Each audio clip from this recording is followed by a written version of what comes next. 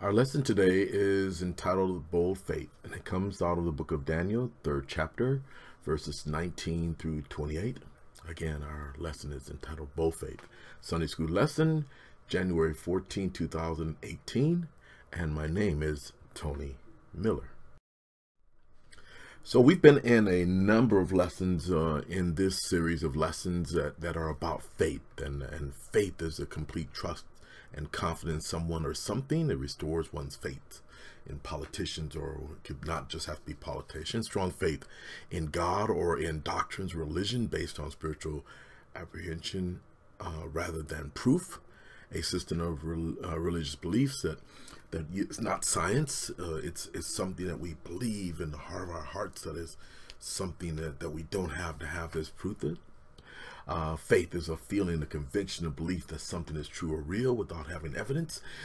I don't have to know that gravity works, but if I drop this ball, it's going to go to the ground. I don't have to get in the plane and know about aerodynamics, but I know if I get in the plane, it takes off, or I turn the light switch on, or I don't have to know about clouds and wind and all those things. I just have I believe that if I do this action, it's going to have this reciprocal response. And faith is taking the first steps. Even when you don't even see the whole staircase. It's like it's 12 o'clock at night and it's night and you hear a noise and you walk down the stairs. You don't have to know that there's a next stair that you're stepping down onto. That's what faith is. You believe that it's there. Faith is the substance of things hoped for and the evidence of things that are not seen. Amen. So the aim of this lesson is to explore the connection between faith, the faith of Shadrach, Meshach, and Abednego, and their deliverance from the fiery furnace, and the value of their faith, commitment, and identify situations that call for faith during persecution. So, this book of Daniel, the introduction to the book of Daniel, identifies the prophet Daniel as its author, and the writings of this book of Daniel was likely written between 540 and 530 BC. And the purpose of this writing: in 605 BC, Nebuchadnezzar, the king of Babylon, had conquered Judah and deported many of its inhabitants to Babylon, Daniel included, and Daniel served in the royal court of Nebuchadnezzar, and several rulers who followed Nebuchadnezzar. And the book of Daniel records the actions, prophecies, and visions of this prophet Daniel. So in summary, the summary of this book of Daniel is a brief, I'm going to give you a summary of just chapter 1, 2, and 3, because that's all we're going to go. We're going to be in Daniel for a few more weeks following this lesson. So chapter 1 describes the conquest of Jerusalem by the Babylonians, along with many others, and Daniel and his 3 friends were deported to Babylon because of their courage, and the obvious blessings of God was upon them. They were promoted in the king's service. Chapter 2 and 3 record Nebuchadnezzar having a dream that only Daniel could correctly interpret, and Nebuchadnezzar's dream of a great statue represented the kingdoms that will rise in the future. And Nebuchadnezzar made a great statue of himself and forced everyone to worship it. Shadrach, Meshach, and Abednego refused and were miraculously spared by God despite being thrown into a fiery furnace. And that is where we are today in our lesson in the 3rd chapter of the book of Daniel. So how do we get here? I have to not assume that you know history of where this lesson came from. So it is my duty to give you where we start and how we've gotten to this point. I think it's important. And as I hope you enjoy where we're going along this journey. Next slide. So obviously we're talking about, this is God's people, who are the children of Israel, the house of Israel. And the Hebrew, in the Hebrew Bible, the term Israelites, or the children of Israel, refers to the direct descendants of any of the sons of the patriarch Jacob, or the descendants of the people who are called Israel, and to a worshiper of God, of the God of Israel, which is Yahweh. And that's important that these are the patriarch Jacob. We'll get to that in a moment as well. Covenant. So we had a long lesson, a group of lessons on this covenant, and I'm sharing with you a cell that I've used many times before, that this term covenant is of the Latin origin, meaning coming together, and it presupposes two or more parties who come together to make a contract, agreeing on promises and stipulations and privileges and responsibilities. And not to belittle this whole concept of covenant, a covenant with God, because that's a serious thing, that God, when God makes a promise, or God makes a covenant with man, that it is a forever covenant, that God is not a man that he should lie, that God is, when God makes a promise with man, he does it for a specific reason. So this Mosaic covenant was a conditional covenant that either brought God's direct blessings for obedience or God's direct cursings for disobedience upon the nation of Israel. Again, God's covenants are forever. Amen. So another part of this lesson has to go back to this Deuteronomy 4. I cannot teach this lesson to you unless we understand how they've gotten to being dispersed in this this people, and how this Babylonian exile came about. So we go back to Deuteronomy 4, when God promised this judgment upon his people, and he says, so in verse 23, so be on guard and watch yourselves, so that you do not forget the covenant that the Lord your God, which is made with you, and make yourselves, and he tells them, don't make any graven images, don't make any idols. But this people, they continue to do this regardless. He says, for your God is a consuming fire, and he is jealous and incompassionate.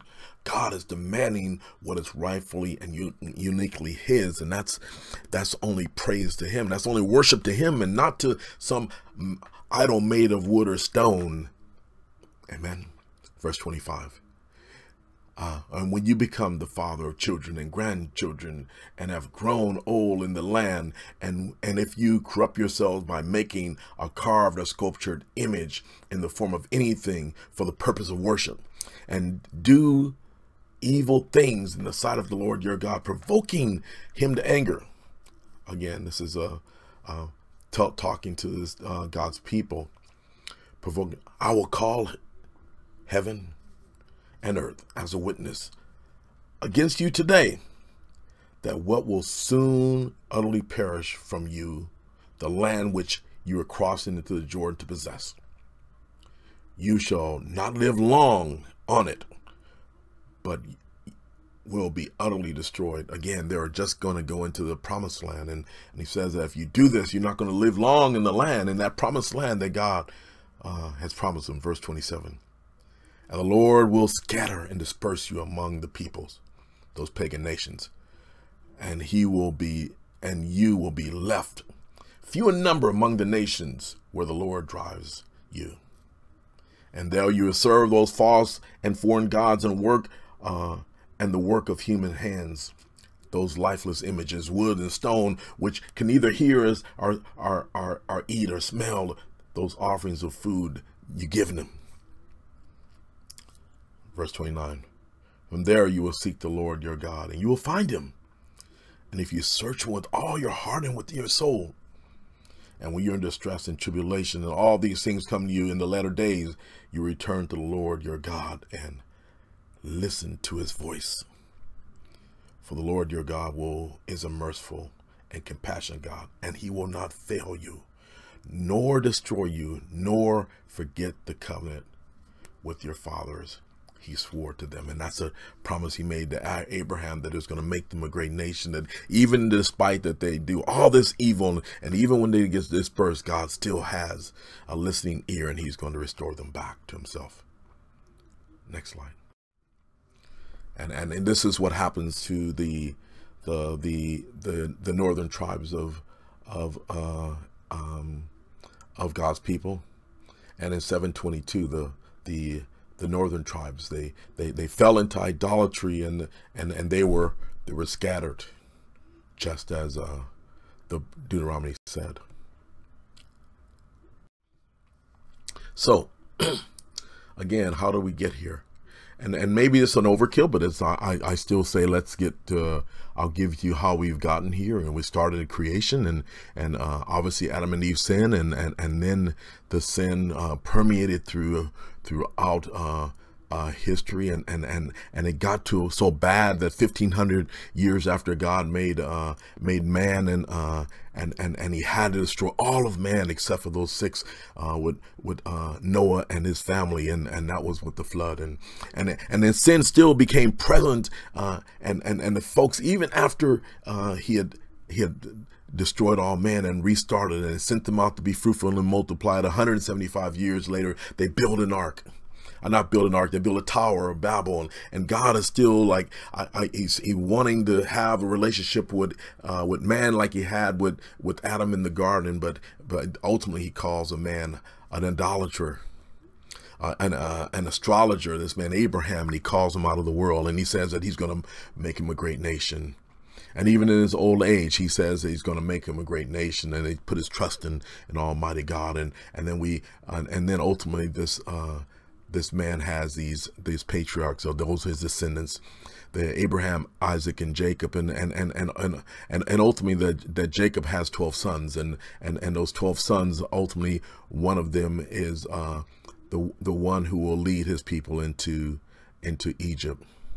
He becomes one of the most powerful men in the world of his day, and they ultimately in Egypt for 400 years. And God raises up a man, Moses, who is going to be one that's going to help them to leave Egypt. And there's an exodus.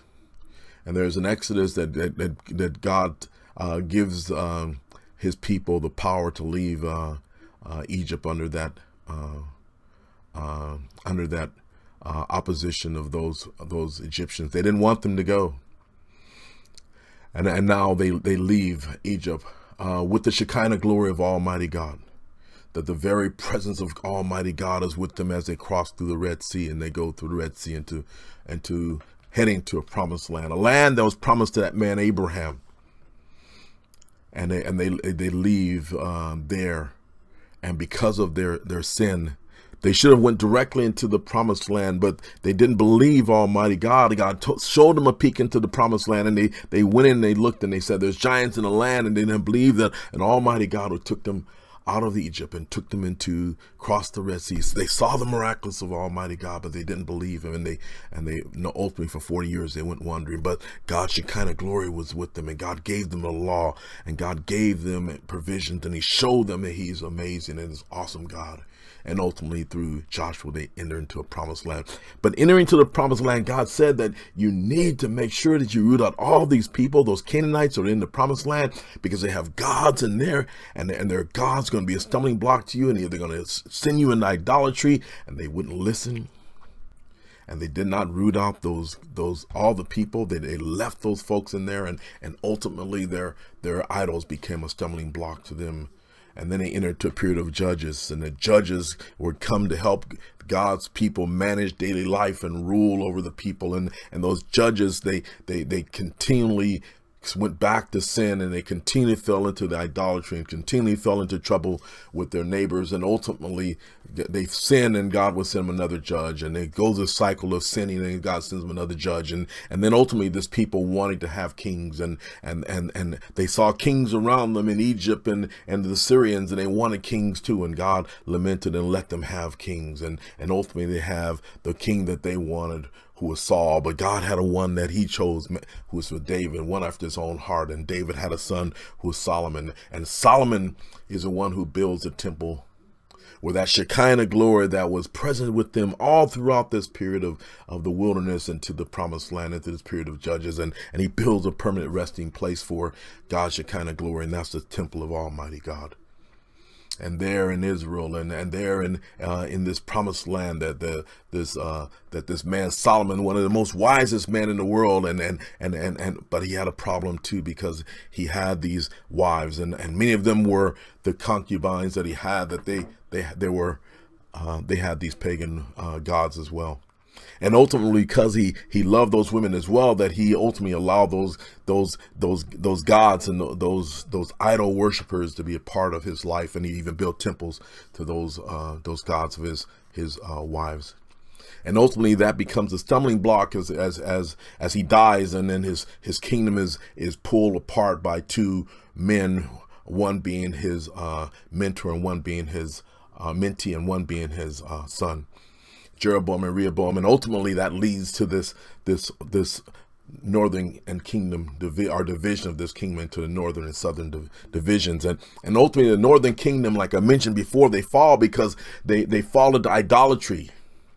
And we said back in Deuteronomy, when they went into the promised land, God said that don't go and follow after these other gods, that praise is only for deserving to him. And he said, if you do it, I'm going to scatter you. And God scattered the northern kingdom. And now, over a few hundred years more, that God finally now, because of the sins of even the southern kingdom, they continue in sin, even though God sends them prophets, and he sends them prophets and tells them what to do and what not to do. And they go on through this period of prophecies where God's trying to help them to modify their behavior, because in Deuteronomy he said, if you follow after these idols, I'm going to scatter you.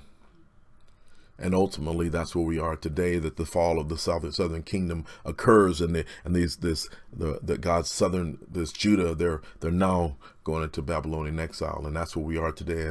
In Daniel again, that occurred in 586, and Daniel now is a prophet who speaks to this people, and God, and also this is earlier days of Daniel when he was a child, and that's how we've gotten to this point in our lesson today. And I know it's a lot, but it's how we've gotten here, and I think it's important. So these prophets of Almighty God are the prophet, the one who speaks God's word to his people, who have in one way or another distanced themselves from God.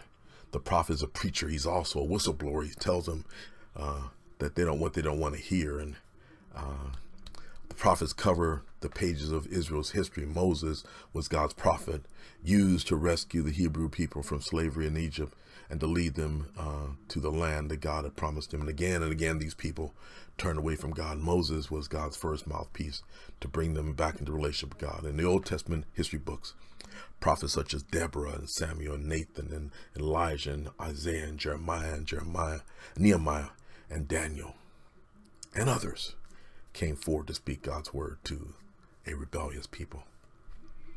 Amen.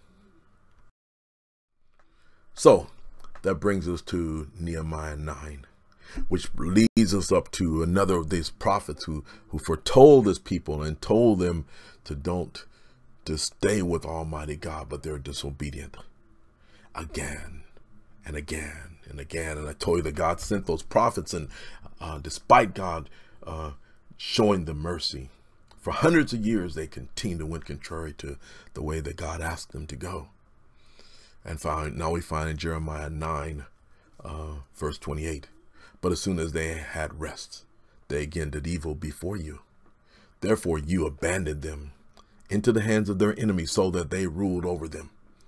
Yet when they turned and cried out again to you, you heard them from heaven, and you rescued them many times according to your compassion. Verse 29. And you admonished them and warned them to turn them back to your law. But yet they acted presumptuously and arrogantly and did not heed your commandments, but sinned against your ordinances, which by keeping a man will live. If the man would keep his ordinance, you continue to live. But they turned a stubborn shoulder and stiffened their necks and would not listen. And then what happens to them in this period of time? The Holy Spirit left them. That Shekinah glory that was there when they went through the crossing of the Red Sea into that wilderness, into the promised land, and now being resting in the temple that Solomon built, and now the Shekinah glory, the presence of Almighty God present there, left them, because that temple could not be destroyed and they could not go into captivity, not with God's presence with them. In Ezekiel 10 and 18, the Holy Spirit left, and the temple Solomon, that one that Solomon built, was destroyed in 586 BC. And God finally sent them his people. like he said in Deuteronomy, he says he sent them in the Babylonian captivity and scattered them for 70 years, as he promised in Deuteronomy 4 and in Daniel 9, that's 70 weeks. And now they're slaves in their own land because of their disobedience. And that's how we've gotten to this point in our lesson today. So now we're in Daniel chapter 1. And last week, and I'm giving you a lot of background, but last week I didn't give you a lesson, so I'm kind of sandwiching two into one in some sense. But again, that is great background for this lesson today. Chapter 1 summary: in the 3rd year of the reign of Jehoiakim, king of Judah, came Nebuchadnezzar, king of Babylon, into Jerusalem and besieged it. Verse 2: and the Lord gave Jehoiakim, king of Judah, into the hand with part of the vessels of the house of God. And underline Nebuchadnezzar and those vessels on purpose, which he carried into the land of Shinar, to the house of his God. And he brought the vessels unto the treasure house of his God. Verse 3: and the king spake unto Ashpenaz,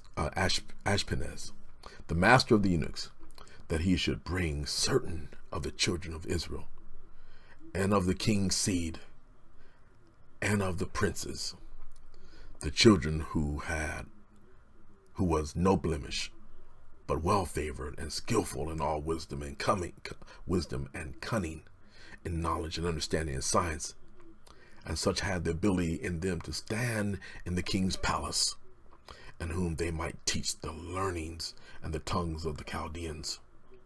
Verse 5: and the king appointed them daily provisions of the king's meat and of the wine which he drank, so nourishing them 3 years, that at the end thereof they might stand before the king. Now among these were the children of Judah: Daniel, Hananiah, Mishael, and Azariah. So who is this Nebuchadnezzar? Nebuchadnezzar was a Chaldean king who ruled Babylon from 605 to 562 BC. His name is a plea to the son of the Babylonian deity of wisdom, Marduk, and means, "O God, Nebu, preserve my firstborn." Nebuchadnezzar destroyed Solomon's temple, also known as the First Temple, and he captured Jerusalem and exiled the people. In addition, he to his conquest of Jerusalem, Nebuchadnezzar was the first Babylonian king to rule Egypt when he defeated Pharaoh Necho. Egypt was a strong power through a number of years, and he ultimately beat them as well, and the Syrians as well. Amen. And those vessels, those holy vessels that were mentioned in that first part of this chapter, was the Ark of the Testimony, the menorah, the Ark of Incense, the table of showbread, the copper basin, and the copper altar. These are some of the vessels that are believed that were taken from the tabernacle of Almighty God. Amen. So Daniel 1, chapter 1 continued, and unto whom the princes of the eunuchs gave those names, those three gentlemen, those three young men gave to Daniel the name Belshazzar. I'm sorry, yeah, 4. Belshazzar, and Hananiah the name Shadrach, the name Meshach, and the name Azariah, Abednego. But Daniel purposed in his heart that he would not defile himself with the portion of the king's meat, nor with the wine which he drank. Therefore, he requested of the prince of the eunuchs that he might not defile himself. So Daniel gives them a plan. And Daniel chapter 1 continued. Ultimately, and fortunately,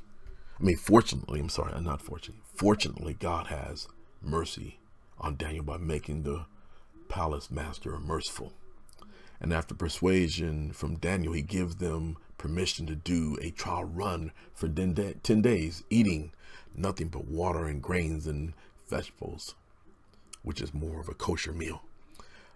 If they don't look worse than everyone else after that time, then they can consider the next step, to take. And after 10 days, they ended up looking better than the others, eating the traditional Babylonian cuisine, which is probably included pork, and they're allowed to keep eating the appropriate kosher and vegetarian meals. And rather than collapsing from weakness, Daniel and his friends loaded up on wisdom and knowledge and skills, and all provided by God. And Daniel also receives a gift from Almighty God, the ability to interpret dreams and visions, which proved to be beneficial very soon. And then Nebuchadnezzar finally calls in the elite Israelites after their training in Babylon. The ways of the Babylonian ways had been completed. And he discovers that no one is wiser than and knowledgeable than Daniel and his friends, that they're 10 times superior to all the Babylonian wise men as well.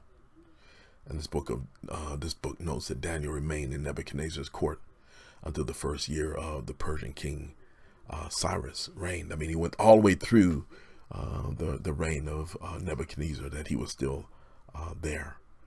Next slide. Chapter 2. So in the second year of the reign of Nebuchadnezzar, Nebuchadnezzar had dreams which troubled and disturbed his spirit and interfered with his ability to sleep. Verse 2. And when the king gave a command to call the magicians and enchanters and sorcerers and the Chaldeans to tell the king his dreams. So they came and stood before the king, and the king said to them, I had a dream, and in my spirit is troubled and anxious to know the content of the meaning of the dream. And the Chaldeans said to the king in Aramaic, O king, live forever. Tell the dream to your servants, and we will declare the interpretation. The king replied to the Chaldeans, my command is firm and unchangeable. If you do not reveal to me the content of the dream along with the interpretation, you should cut into pieces, and your house be made into a heap of rubbish. The king's not going to be played. But if you tell me the content of the dream along with this interpretation, you shall receive from me gifts and rewards and great honor. So tell me the dream and its interpretation. Verse 7. And they answered again, let the king tell the dream to his servants, and we will explain the interpretation to you. The king replied, I know for certain that you are bargaining for time, because you have seen that my command to you is firm and irrevocable. But if you will not reveal to me the content of the dream, there is but one sentence for you. For you have already preparing lying and corrupt words, and you have agreed together to speak them before me, hoping to delay your execution until the situation is changed. Therefore, tell me the dream first, and then I will know with confidence that you can give me the interpretation. And the Chaldeans answered the king and said, there is not a man on earth who can tell the king this matter, nor a king, nor lord, nor ruler has ever asked such a thing as this to any magician or enchanter or Chaldean. Verse 11. Furthermore, what the king commands is an unusual and difficult thing indeed, and no one except the gods can reveal to the king, and their dwelling is not moral flesh. I mean, not human beings can do this. Amen. And it goes on. They decide to go and get Daniel, because they're unable to interpret this dream, and Daniel now goes and he goes to his to Shadrach, Meshach, and Abednego, and ultimately Daniel prays to God, and in the sleep God reveals to him what that dream meant. And we fast forward to verse 27 in chapter 2. And Daniel answered the king and said regarding the mystery which the king has inquired, Neither the wise men, enchanters, and magicians or astrologers were able to answer the king. But there is a God in heaven who reveals secrets and has shown the king Nebuchadnezzar what will take place in the latter days. This is what your dream and vision that appeared in your mind while you were on your bed, that God revealed to Daniel what that dream meant. There was prophecy of the future dynasties that will come after this one Nebuchadnezzar. That the golden head of this statue was his empire. That he was the golden head, the Babylonian empire, and this silver torso is about this Medo-Persian empire that we mentioned, Cyrus, who's the following king, and then then there's this bronze, and it's represented by this leopard, and because Alexander the Great is the one who rises to power fast, and ultimately his kingdom is divided into four by his four generals, and then ultimately this iron empire is the Roman Empire, and that's the longest running empire of all of them, and it's of iron, and ultimately the final is that the Antichrist, and the Antichrist is his empire is made of this iron and clay, not of much strength at all, but ultimately these are the kingdom that will come throughout human history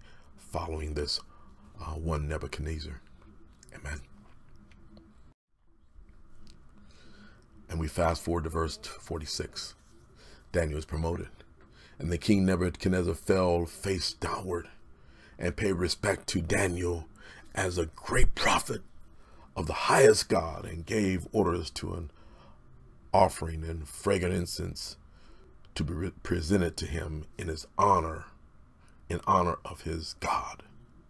And the king answered Daniel and said, "Certainly your God is the God of gods and the Lord of kings and the revealer of mysteries, since you have been able to reveal this mystery." Verse 48.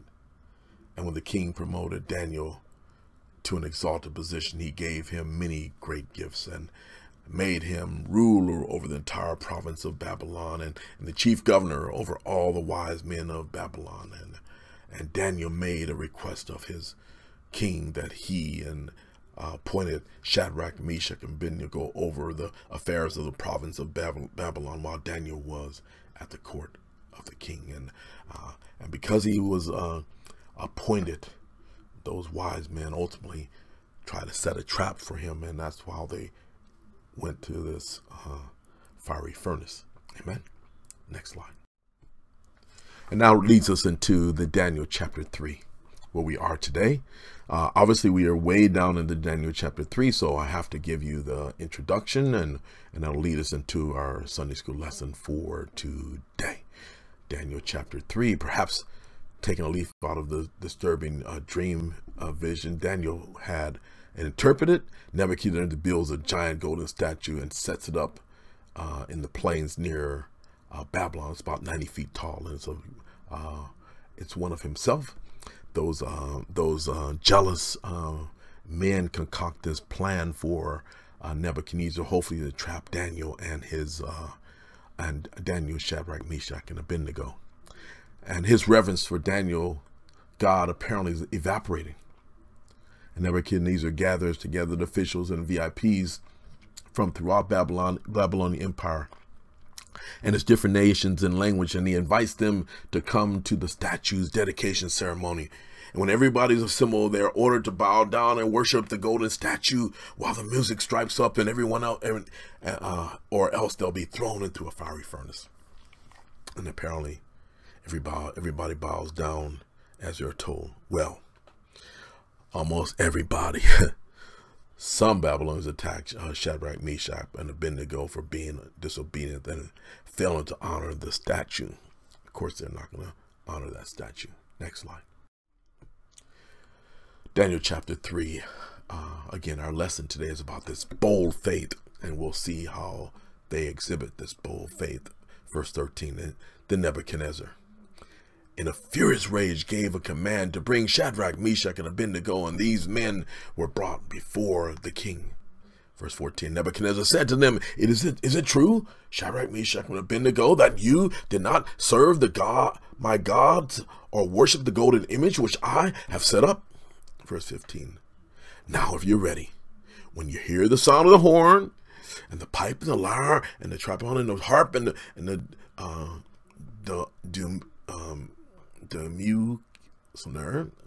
lumiere, I forget what it is, it's like a horn, I think, and all kinds of music, and fall down and worship the image which I've made.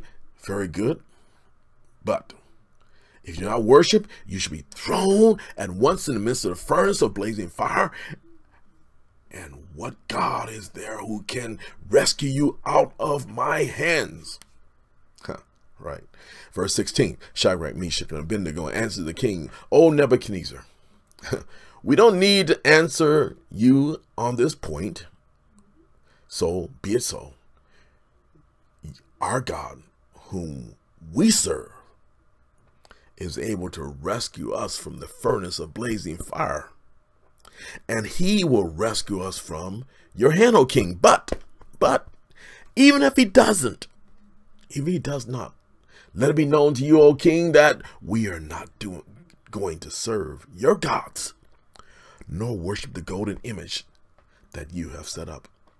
So this idolatry is what got them scattered in the first place, and they're being obedient to the word of God, obedient to the law. Amen.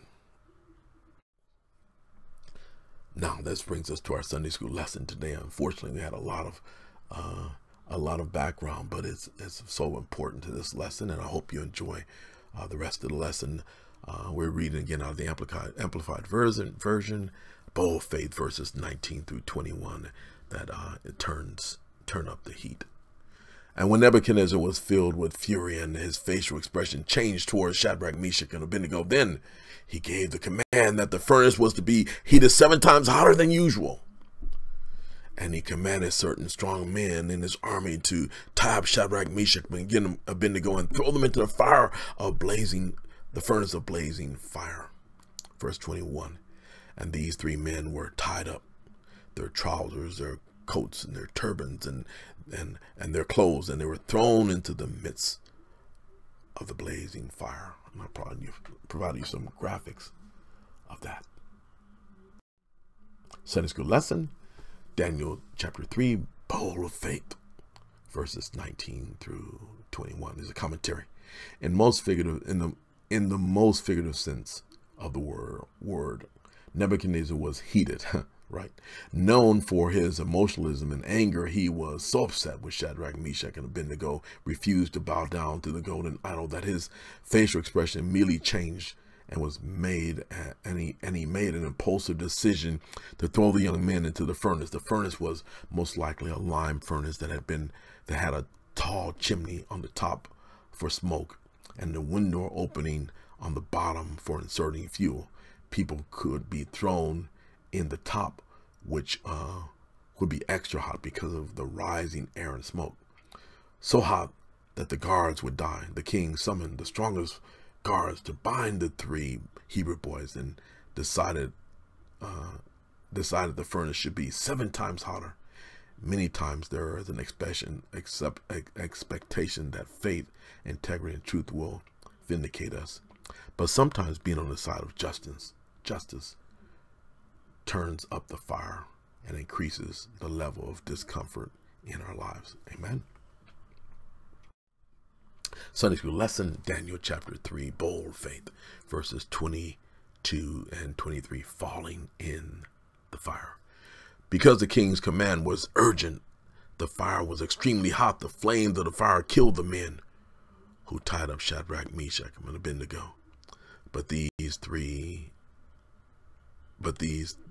men, Shadrach, Meshach, and Abednego, fell in the midst of the furnace of blazing fire, tied up. Amen. Still tied up. Sunday school lesson, Daniel chapter 3. And Nebuchadnezzar the king looked and said, was astonished, and he jumped up and said to his counselors, did we not throw 3 men who were tied who were tied up in the midst of the fire?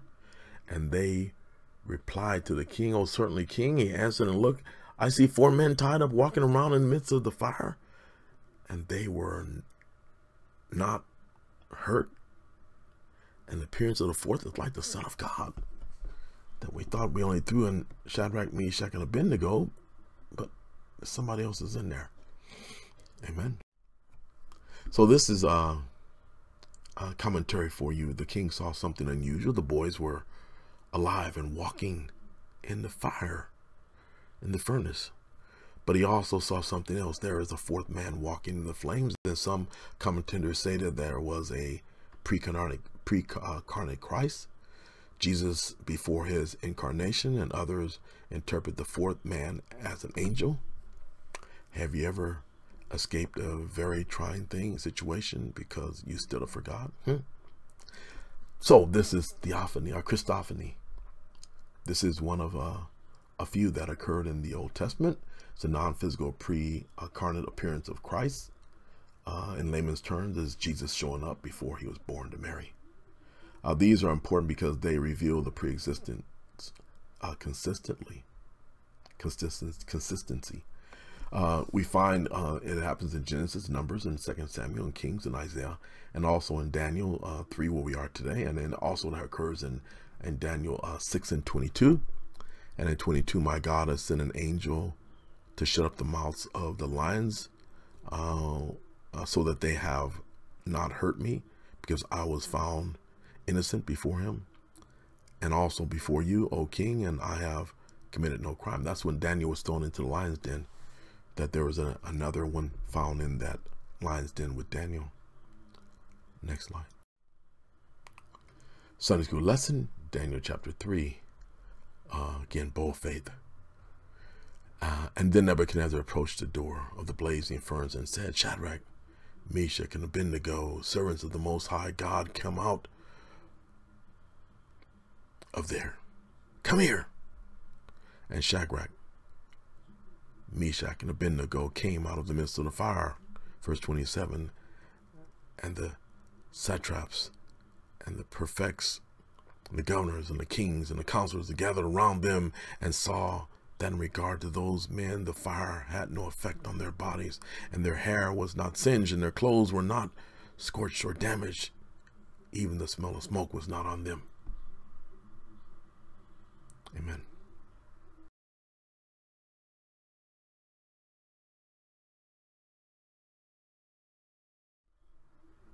Sunday school lesson, Daniel chapter 3, bold faith, verses 28 through 30, out of the fiery furnace. And Nebuchadnezzar responded and said, "Blessed be the God of Shadrach, Meshach, and Abednego, who has sent his angel and rescued his servants who believe and trusted in and relied upon him. They violated the king's command and surrendered their bodies rather than serve and worship any god except their own God. And therefore I make a decree that any people, nation, or language that speaks anything offensive against the God of Shadrach, Meshach, and Abednego shall be cut into pieces, and their house be made in a heap of rubbish. And there is no other God who is able to save in this way." And then the king accused caused Shadrach, Meshach, and Abednego to prosper in the province of Babylon. That there is a decree made that their God is the Lord of righteousness. Their God is the God of peace. Their God is the sanctifier. Their God is the waymaker, the redeemer. That is their God. And that is, no one speaks against their God. Next slide. Sunday school lesson, Daniel chapter 3, bold faith, out of the fiery furnaces. Commentary, out of the furnace. The king called Shadrach, Meshach, and Abednego and addresses them as servants of the Most High God. And he tells them to come out of the furnace. After intense persecution, the three are vindicated for their faithfulness to the God of Israel. In the presence of the entire court, including the officials that condemned them, the king acknowledges that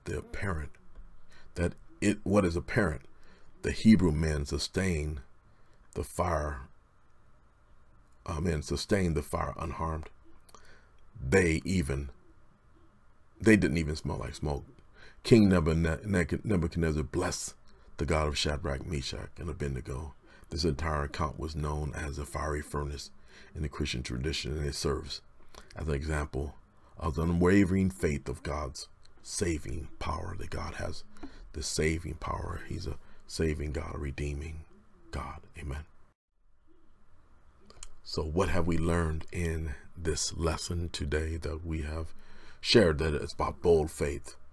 What have we learned? That God's covenants are true and forever. That God, when he made a covenant with those folks, he made a covenant that that he was going to disperse them despite what they did, that ultimately they were going to be judged for their sins. That but if we stand bold as they did, as Shadrach, Meshach, and Abednego and Daniel did as well, that God would also help you in their circumstances.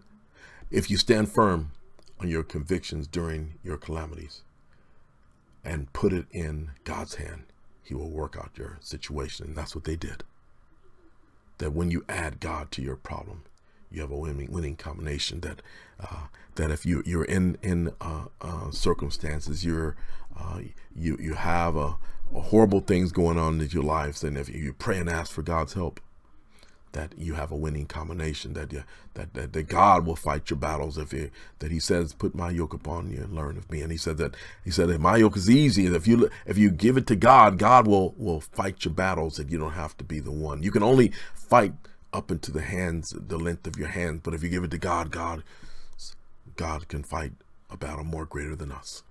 God makes the illogical logical. That sometimes you think that the 7 times harder are the harder things in our lives, or that we think that they're illogical to us, but they're logical to God. That the gifts of Almighty God that God gives us are awesome. Like in the case of the interpreting of dreams that Daniel got, and also the gifts that we receive as Christians, as followers of the Most High. The God's wisdom is 10 times more superior than that of man.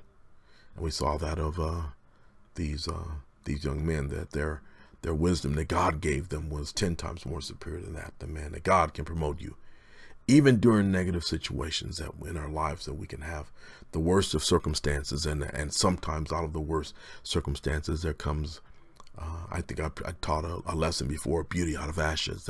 That sometimes God has beauty that comes out of the most horrible things that happen in our lives. That God's power can convert powerful men. That the powerful men, they see the power of Almighty God, and how God can redeem people out of the worst of worst, and they recognize that their power is only what God has allowed them, but God is the Almighty and not themselves. That we stand bold against idolatry because God has your back. That God is a jealous God. That these men, that they stood boldly and did not serve the gods of Nebuchadnezzar. They stood bold against that. If we stand bold against people who want us to stand up against them and to bow down to them, that we stand bold, that God's got our back. Our God's a jealous God. He says, don't do idolatry, and they're a representation of God's people, that he didn't do it, and God blessed them. We put our trust in God. He can rescue us from any adversity that we have, that God can rescue us from if we put our trust in and hope in him. Bold faith is what we have learned, right? That's our lessons today, is about this bold faith, that even if our circumstances are 10 times worse than normal, that God can protect you, so you so not even a hair on your head or your body is going to be singed. And we saw that in Job, that all the problems that Satan threw at Job, that God would not allow him to harm him to that point, and I would not allow him to take his soul. That God has our back, and no matter what, no matter how worse things can get, God is still got us. That we call out to God in our most difficult circumstances, he will show up in the midst of it all, even if we don't even see him. And we see that in the footprints in the sand, that we don't even know that God is the one that that he carried us, that he was there and only one level of footsteps in the sand, that we have to recognize that calling out to God is the only way we can get ourselves out of certain circumstances. And we stand strong during opposition, because our God can close doors that no man can open, and he can open doors that no man can shut as well. That God is a way maker, and God is a one that gives and protects us if we put our trust and hope in him. And our God is a covenant keeping God. He gives us everlasting life. He says that if we believe and trust in our Redeemer, who is Jesus, that we have an everlasting life. We have everlasting life, and we have an eternal resting place with him. That we have the promises of Almighty God. That we have the ability to speak to mountains and they'll move. We have the ability to cast out demons. We have the ability to lay hands on the sick. We have the ability to pray and ask an Almighty God. A God who sits high and looks low and looks at our circumstance, and we ask, and he gives us the desires of our heart. That all the promises of God in Christ are yes and amen. That our God is a gift-giving God. That he's given us gifts in order to navigate ourselves into a land where Satan is dominant. That we have gifts and we have weapons that gives us the ability to make ourselves navigate ourselves through that no weapon formed against us shall prosper, because we are children of the Most High God. That he's a redeemer of his people. That in the end of days that he's going to redeem us all.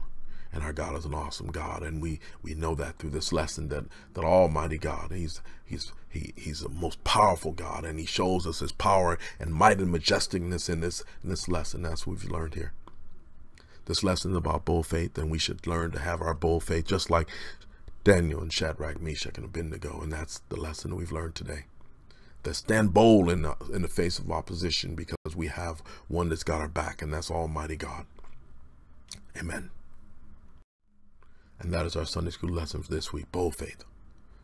That my prayer for you is that something you've learned today strengthens your faith. That if you learned something worthy of sharing, that you've enjoyed learning more about your faith, about our faith in God, and with boldness, that you are encouraged to learn with us. And I ask you to hit the subscribe button. And I'll leave you with a benediction. The Heavenly Father, send us out with confidence in your word, to tell the world of your saving acts, to bring glory to your name. In the name of Jesus Christ, who is our Lord and our Redeemer. In his name we pray and ask always. Amen. Thank you so much for your time. Amen.